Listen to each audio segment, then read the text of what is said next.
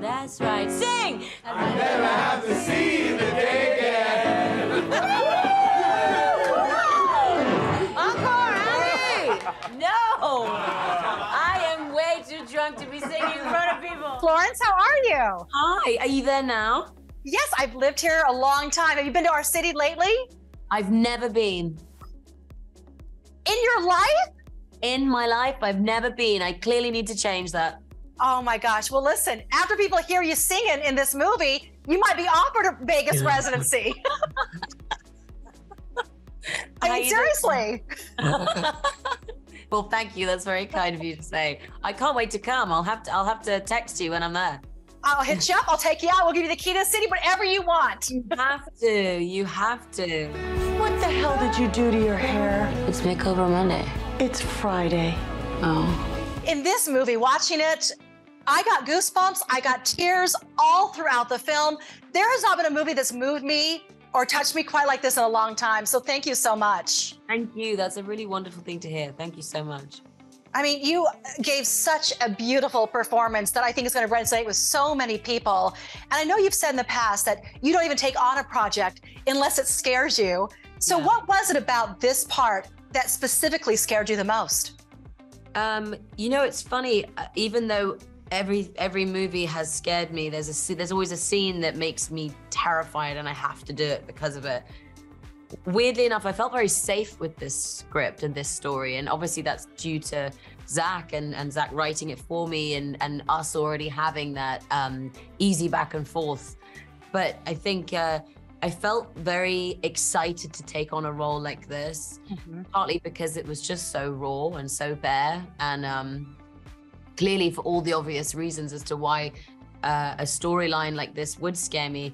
We just have to get it right. You know, there's no room for error when you talk about this subject matter, when you make a movie about this topic. You have to make sure that you are being honest, and that is always the most terrifying thing. Aren't you engaged to Nathan Adams?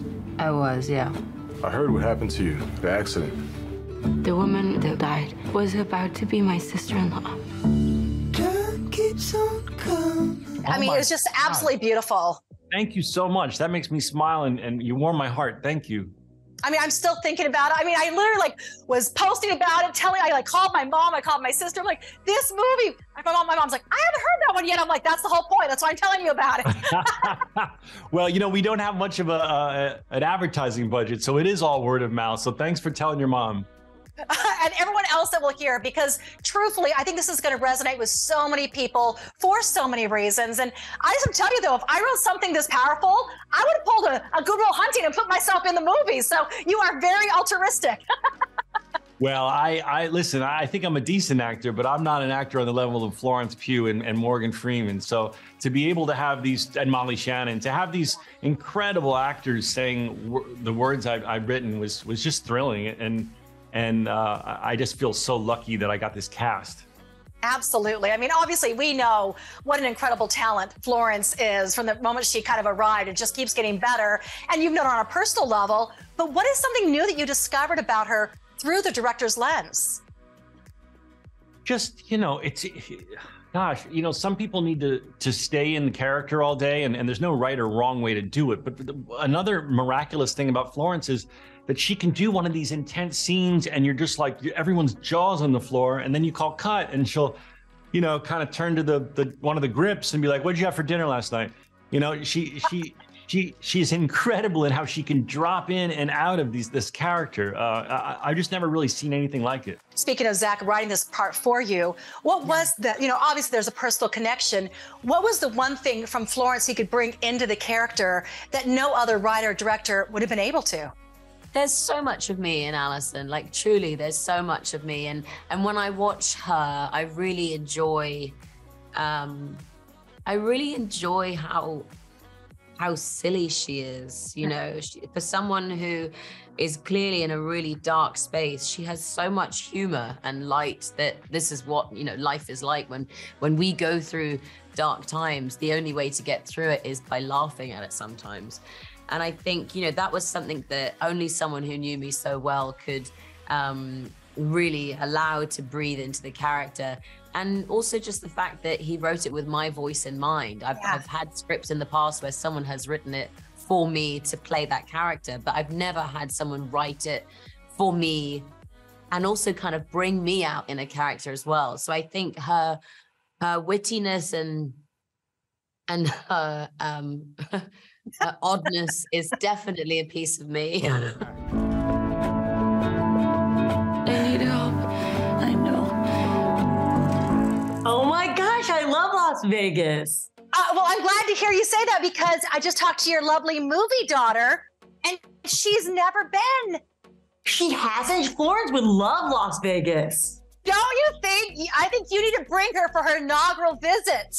Yeah, she would be like, it blows your mind if you've never been, like when you see those slot machines and you get such nice hotel rooms and it's pretty great. First of all, thank you for all the entertainment personally that you've given us over the years. You've made me laugh like no other. And I know this is such a serious, beautiful movie, but thank goodness for the levity that you added for those needed scenes.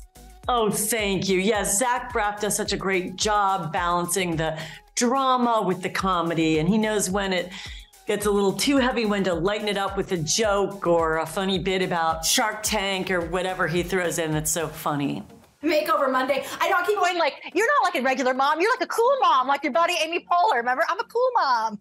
Oh, yeah, exactly. That's so funny. I'm a cool mom, yeah. This is incredible. My wife used to hang out with me down here. She liked to whistle. For you, I know this is such a personal project for you and dealing with so much loss and grief. Was there a part of doing this film that you felt that healing process begin through this work? I tell you, it's a good question. I haven't really felt it until now that I'm sharing with people and we're getting this incredible response. And I've been doing screenings all around the country. Now it's where it really feels cathartic in a way because, you know, when you're writing this stuff, you feel so alone. And we all as humans, when we go through these things, you can often feel very lonesome. And so when I share my own personal experience and then I see people react in the way that they're reacting to this movie, that's like you are. That's when you feel like, oh, we aren't alone. We all share this. We all feel these feelings. And anyway, that's why I hope that there's a sense of community in the response. I got one of those audio books on how to talk to a teen. How's that working out? I am so not going to talk about sex with my grandfather. Really? Because I just love this. I'm in way over my head. You are such a gift and a treasure, and you and Morgan together are absolute magic. We are out of time, sadly, but I just want to tell you, thank you so much for what you've given us in acting, and this part especially has been just, it's breathtaking.